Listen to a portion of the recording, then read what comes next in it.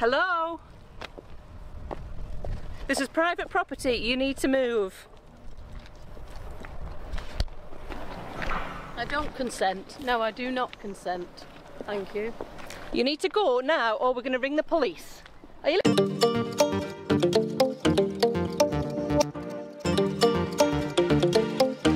Alright then, so as you've seen in this one, this is gonna be a wild Karen.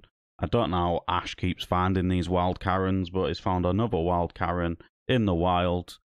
Has the cheek to come out onto public property and say, this is private property, you need to move, and then grab his camera. Yes, he grabbed his camera, which, luckily, Ash doesn't run a gimbal or anything like that, because certain gimbals for the, I believe he uses a Canon M50, or a Canon of some sorts, but gimbals for them can run in the hundreds, sometimes the thousands, if you're willing to spend that money on it, and grabbing the camera like that can damage it. So, this, as you can see, is a crazy Karen in the wild. So let's just get straight into it. Welcome to the channel.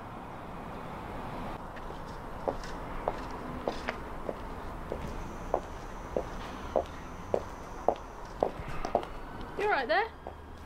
Hello? Hello? Hello?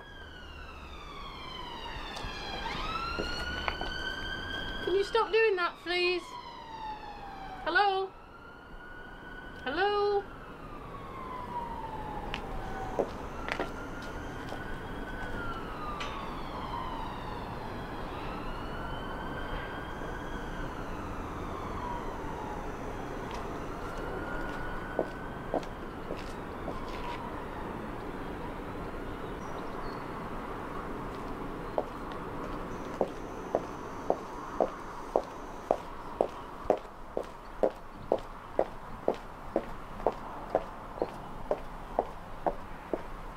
So I don't understand people like that will come out to somebody with a camera and fair enough, she didn't do anything but say hello, hello, hello, hello, hello. But what if he was deaf and he reads lips to communicate? You've covered your face up so you can't actually see, so how can you expect him to communicate or potentially communicate if he is a deaf person? Now, is not, and this is a silent audit, but there is that potential there for him to be a deaf person. So, it's a bit silly, innit? Let's just continue.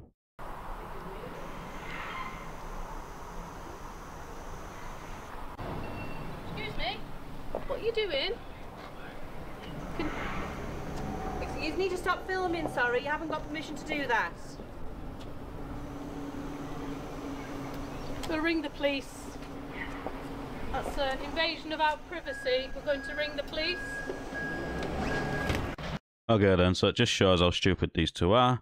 One of them believes it's an invasion of privacy. Well, it's not invading your privacy, it's on a public footpath recording, which is lawful and lawful to do so. And the second one honestly believes that you need permission to record you. Nope. You can film whatever you can see in public. If you want privacy, you can get a netting for your fence or you can get tint for your windows. That is how you create your privacy.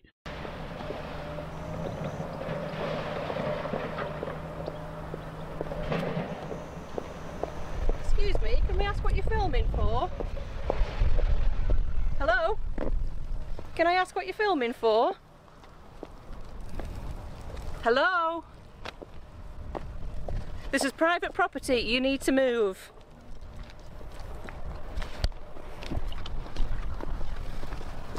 You need to move, this is private property. Can you go back on your bike, please?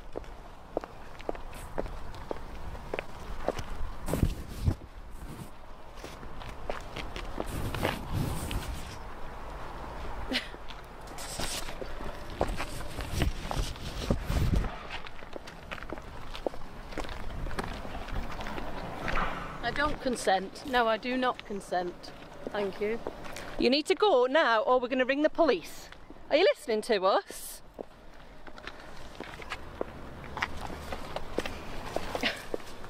Right, we're going to ring the police. Yeah.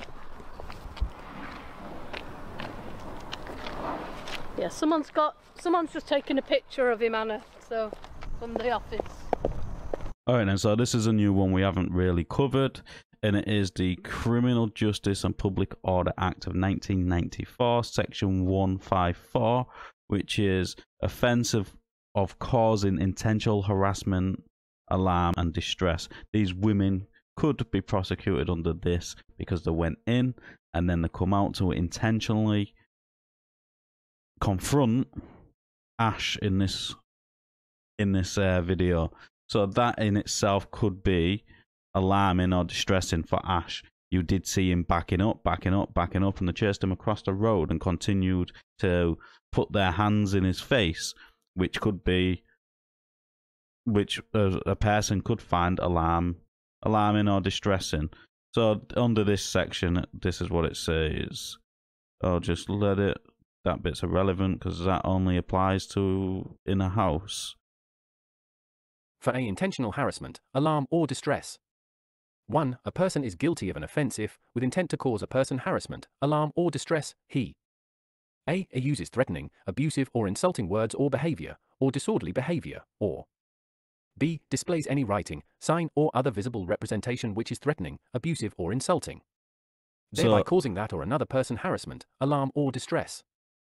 So the words wasn't threatening or insulting, but the behaviour could have been classed as disorderly behaviour because no normal person, in my opinion, would walk up to somebody and start putting their hands in the face, chasing them across the road and that lot. So that, to me, is disorderly behaviour, which is an offence under 154 of the Criminal Justice and Public Orders Act of 1994. Now, you can disagree with me, that's perfectly fine, but this is what I believe has happened in this.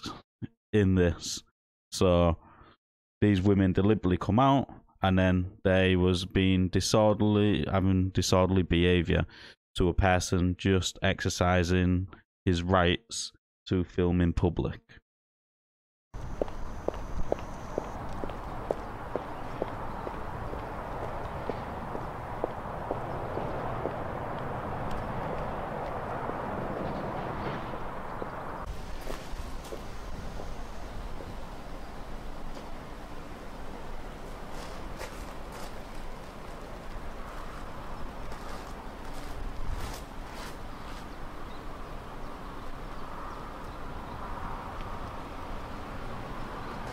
Police evidence.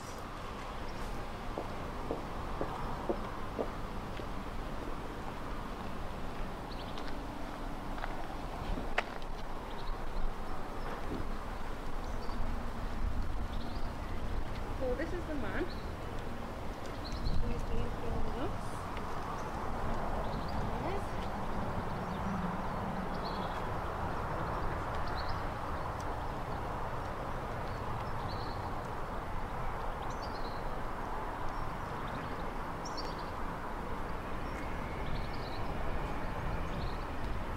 Every time we ask him to stop filming, he refuses, he doesn't speak a word.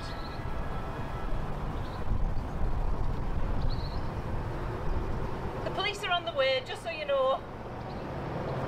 The saddest thing about all this is that woman that come out recording is doing the exact same thing Ash is doing, but because they're using it as police evidence for the police or whatever the bloody said, right?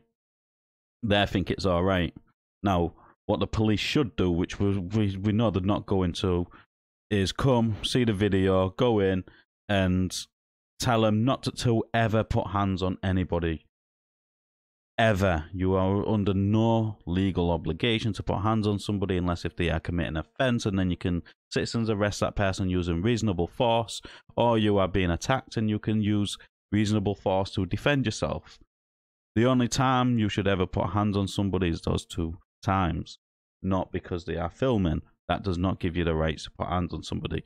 So when the police do come, they should educate these two dipsy women and tell him, you are lucky he did not defend himself. But the thing is, if Ash did that, the police would probably arrest him, blah, blah, blah, blah. Why? Because our police are absolutely useless. Yesterday, I was sat there enjoying the day, and what did I see all over the all over Facebook and all this other stuff? I had family members showing me in Leeds a load of, Muslims was attacking the police, and the police have run off. They tipped over the cars, they smashed them up. The police are absolutely useless. Now, if that was the other way, I'll say the other way around, but no. Now, why did the police run off? Because they was outnumbered. Why was they outnumbered? Because they're useless. What did they do? They run off, let the cars get damaged. No, I don't even think anybody got arrested because I was not interested in looking at that story at that moment in time yesterday. I am going to look into it more today. But, yeah, let's just continue.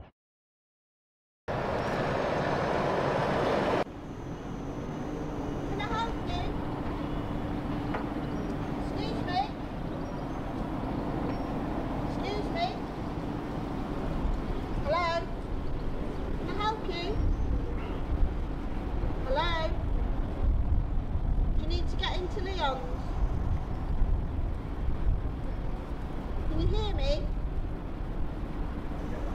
Do you do sign language? Are you lost?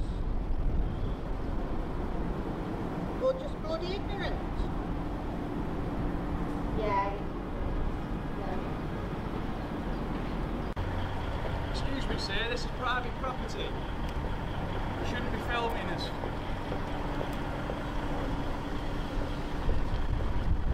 Can I ask you what you're doing, please, sir? Sir? Please, can I ask what you're doing? I'm asking a logical question. Just phone the police, Jack. Right. So that's basically the end of that video. You had somebody come up with the idea that he might actually be deaf but was not in his visual eye of sight. So she said, do you do sign? That is a possibility that you are deaf, and if that's the case, maybe he needs to look at you to know that you're actually talking to you, because I don't think Ash actually showed that woman any clue that he even looked at her or acknowledged her whatsoever. Now, she was the only one that might have had a little bit of common sense that this person might be deaf, but still didn't go out of the way to try and do anything for it. This company I would boycott, as you've got wild Karens. It seems like all of the workers there are wild Karens. I feel sorry for the guy at the end, as he's being dragged in by a Karen to get involved. And to me, that was just another way of intimidating Ash by sending a male there to try and, in my opinion, intimidate him. Like that would make a difference. All of this is just my opinion. Let us know in the comments down below what you thought of this interaction. As always, like the video, it does help in YouTube's algorithm, and I'll catch you on the next one.